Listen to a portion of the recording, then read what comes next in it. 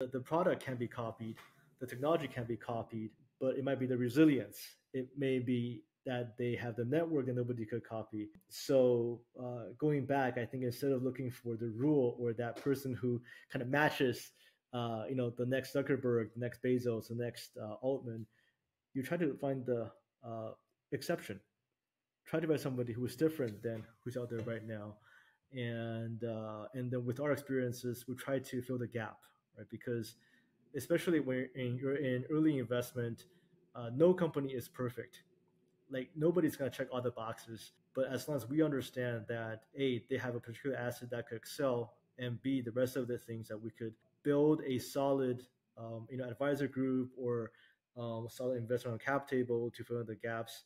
I think that gives it a better chance of winning out at the end of the day.